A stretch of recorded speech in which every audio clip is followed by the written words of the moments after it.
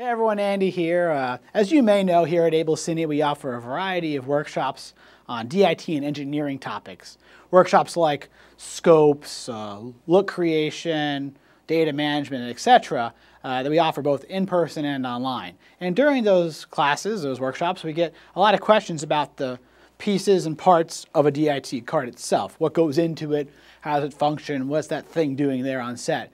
So I wanted to create this web series to help you get through the pieces and learn about that. So I put this very elaborate cart together, as you can see here, and I want to step through the sort of functions and form of a DIT cart.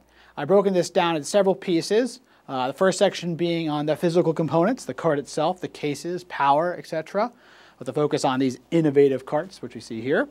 Next up, we have a section on video distribution, the ins and outs of the system, literally sending video in and out and routing it around and into my computer and out to various sources. After that, we have a section on scopes. So we have scopes here from Blackmagic and Leader, as well as the Odyssey 7Q with a focus on that. After that, we have a color management section, which is on the hardware and software used to create lookup tables on set, with a focus on Fuji's IS Mini.